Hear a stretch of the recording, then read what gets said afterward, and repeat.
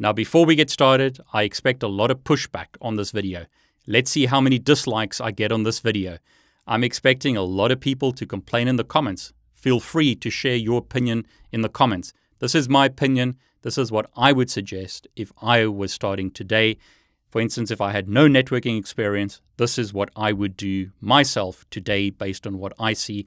I got my ccna certification over 20 years ago. That's a long time ago. I've been doing this for a long time. I've seen a lot of changes in the industry. I've seen a lot of trends. I haven't just worked on Cisco equipment. So for all the people that accuse me of being a Cisco fanboy, let me just say I have worked on other vendor equipment. I spent actually a few years not doing Cisco. I did other vendor stuff. But this is my opinion based on my experience and what I see happening in the industry. Take it as you like, but this is my advice based on how I see things, how I see the trends.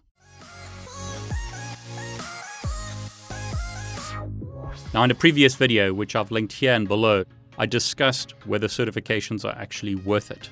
In this video, I'm going to talk about the 5 certifications that I think you should consider getting in 2021. Now, this information will depend on where you are in your career. If you're just starting out, don't think you're going to get ccie in 2021. If you're just starting out and you've only recently learned about what a MAC address is, what an IP address is, aim to get your ccna and perhaps working towards your ccnp. Don't think you're going to jump from zero knowledge to ccie in 6 months. That is too much a jump. If you're doing that, then you're trying to circumvent the process. You are not actually getting the knowledge. And that is one of the important things about certifications. They help you get a certain level of knowledge. Don't try and cheat the system. Put in the work, put in the effort, and make sure that you get the knowledge so that when you get to the job, you can actually do it. Now, before I show you my list, let me show you some practical real-world stuff. I'm going to search for ccna on Indeed.com. This is a US job site. And what I'd like you to see is 8,481 jobs are listed. I'll do the same thing for jncia. So this is the Juniper Associate certification. Notice 260 jobs. And then I'll search for the HPE ACSA. So this is Aruba. And I mean, if I need to, I'll just specify Aruba there. So Aruba. Notice 9 jobs. If I specify with just ASCA, I get 199 jobs, but this seems to include other types of jobs not relevant to networking. So notice the practical demonstration there. ccna, 8,000, almost 8,500 jobs. Juniper, 260 jobs.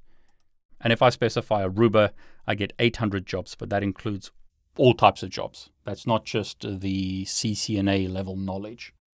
If I search for ccnp as an example, I get 4,000 jobs. So to me, that says something.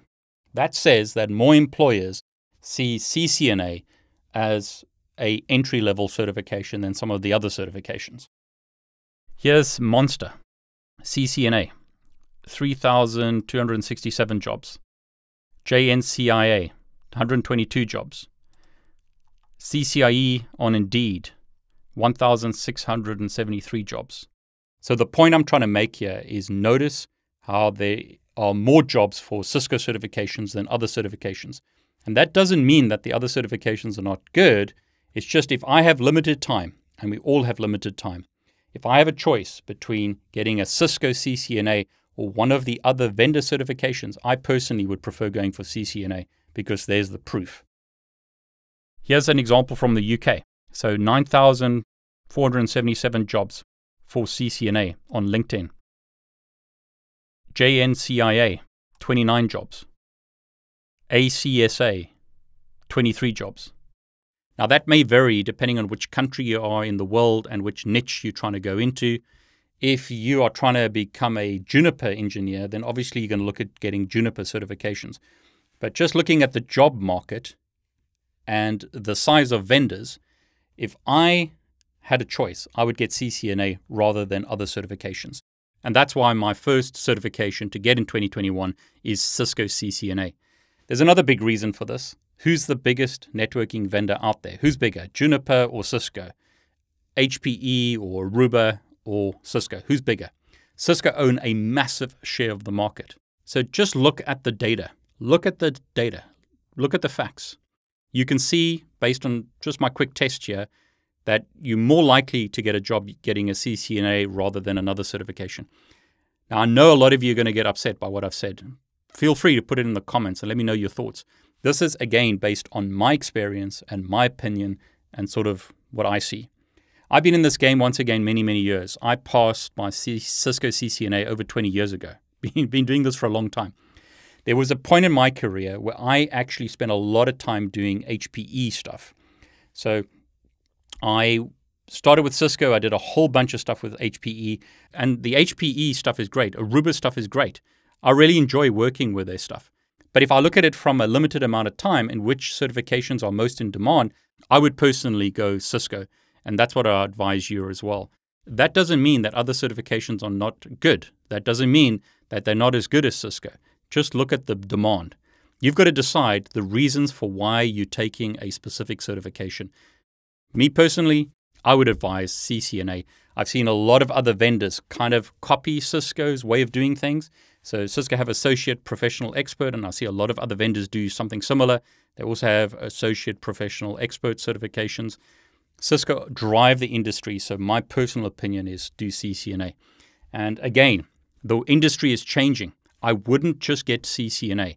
So people always ask me, which certification should I get? If you want to do networking, I would recommend CCNA as your first certification. Second certification would be Cisco DevNet. Why? Because the market no longer wants you to have just networking knowledge. You need to have developer knowledge. So you need to learn Python. You need to learn network automation. I mean, some of that is already in the CCNA certification. But if you really want to help yourself, and this is what I would do if I was starting out. I would get CCNA, and then I'd go and get my Cisco DevNet certification so that I can get into the developer side. And then you have a choice. Maybe you want to study development. So the next certification I'd recommend is something like the DevNet Professional. So you'll learn development in a networking context. So get your DevNet Professional certification. Look at the automation certifications that are available from Cisco DevNet. But perhaps you don't really want to do development. You want to be more a traditional network engineer. So then I would look at getting my ccnp. And personally, if I was doing it today, I would get Encore, and then I'd look at SD-WAN. SD-WAN is becoming really important. So I'd get my Encore, and then I'd go for SD-WAN. Now, you may want to do others, and this is what's great about the Cisco CCNP today. They have different concentrations, so you might do SD-WAN, but that doesn't stop you. You could go and do something else, like advanced routing and switching. So decide what you want to do, see which track you really enjoy, but make sure you get your CCNP certification. And then the top certification, I think it's been the gold standard for many, many years, is ccie. If you really want to take your networking knowledge to the next level, get a Cisco ccie. Now, a lot of people will ask, is a ccie valid or useful today? Based on my experience, my ccie opened a lot of doors for me, and it continues to open doors for me. Is a ccie valid? Is it useful? I definitely think so. Now, I've been a ccie for a long time.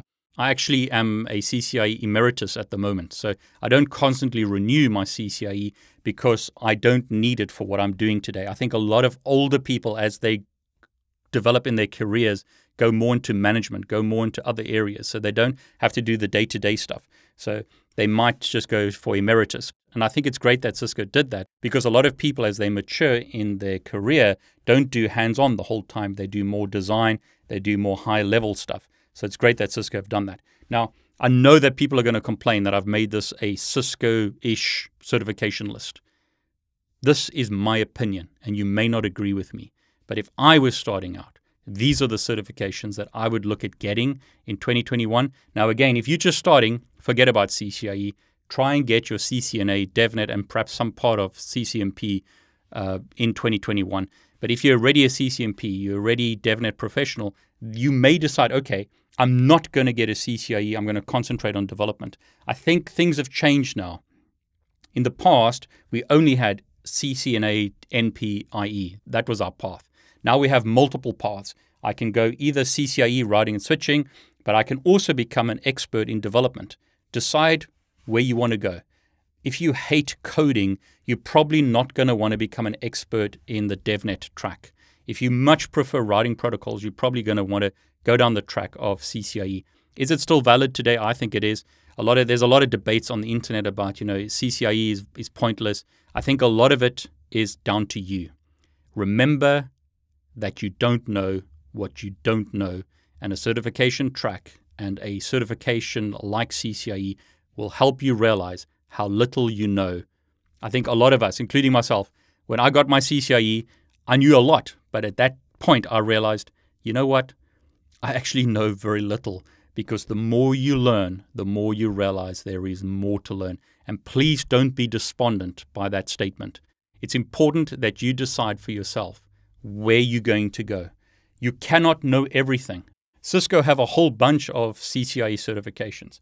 Just because I got my ccie in routing and switching, which is now enterprise infrastructure, doesn't mean that I know everything about wireless. Doesn't mean I know everything about security or data center. Remember that there is a lot of knowledge out there. You need to focus your time on what gets you the best return. Personally, if I was starting out, again, I would get ccna and I would get my devnet associate.